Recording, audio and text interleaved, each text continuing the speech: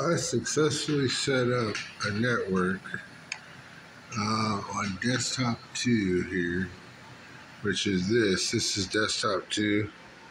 Like I can show you, I'm currently using my own app here as a screen recorder, but it's actually a copier of the screen that's supposed to capture webcam events and security events over the screen.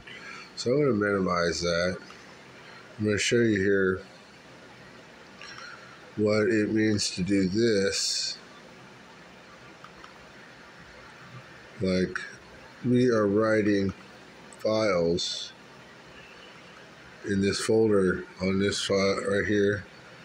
Okay, so look, we can go down. We can see that it's writing. Okay, it's writing.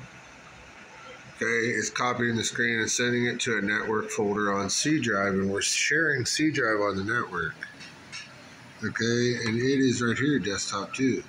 So it's over on this computer, from this computer via crossover Ethernet lyj2024 cable, and we can simply put the screensaver on and lock this one up, and then we could access the network of what is being propagated. For instance, we can open the network here, and you can see this is the screen there, which is over here, but it's a different color.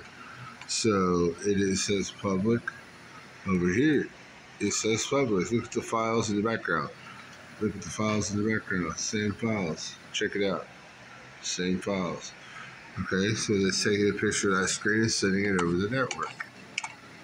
So that is how you set it up. I know how to set it up. You got to open up all your resources. You got to make everything public. Got to shut down Windows Firewall. You got to set up automatic IP addresses. You got to set up share all your hard drive, your folders. You got to go through all the settings, make sure your Ethernet is shared. You can connect to the internet, because I'm also connected to the internet. It's all shared. And then as long as it's encrypted, there shouldn't be an issue with it. But like, we're recording both screens. I'm recording the fact that we're counting these files accumulating over the network. It's sending them. We don't know how long it will do it, but we're also monitoring. So we're going to shrink that down. Shrink that down. Save this, because this is the network address. So we use C drive, not actually using the network function. We're right here.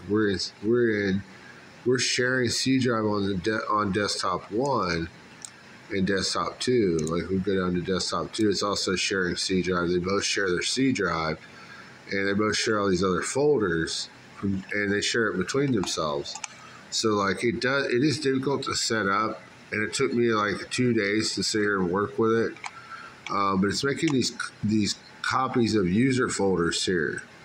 As you can see, it's just copying this user folder, and each one of those are user connections to the network of the files. I don't know why it's doing that, but on this computer, it shows both computers on the network, but on this computer, it actually doesn't. It only shows only this computer. So one is acting as a host. I think I might have accidentally set this one up as like a VPN or host or something.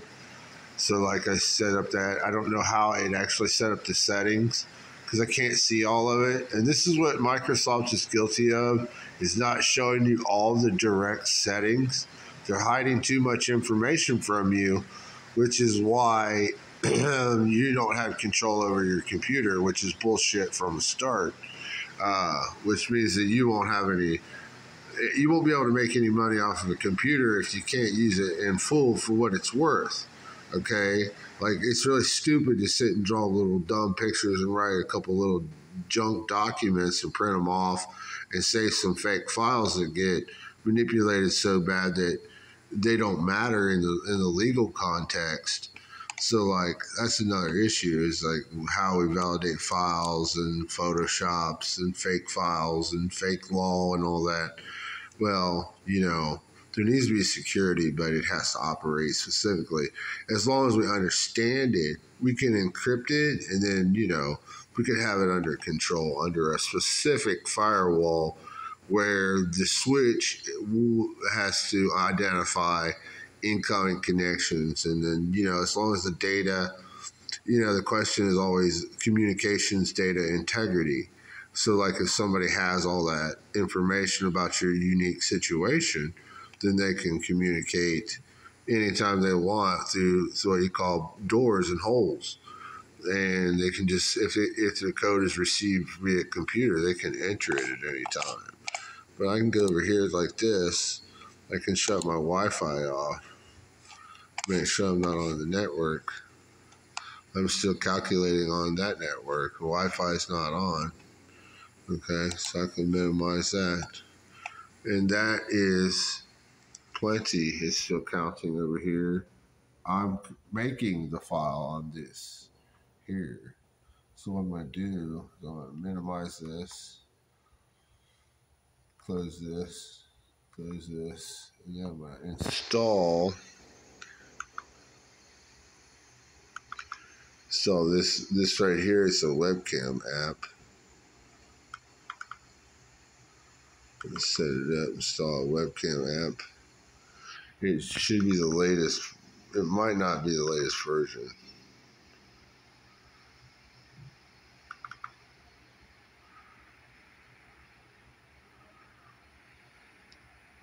It is packing on the data right now. So it's kind of taking some time here.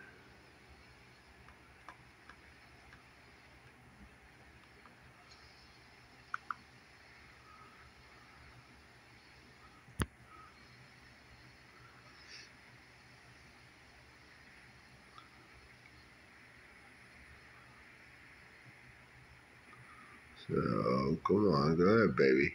Yep. Pet you nice and sweet. Pet you sweet. Pet you sweet. Pet you sweet. Pet you sweet. Pet you sweet. Okay, come on.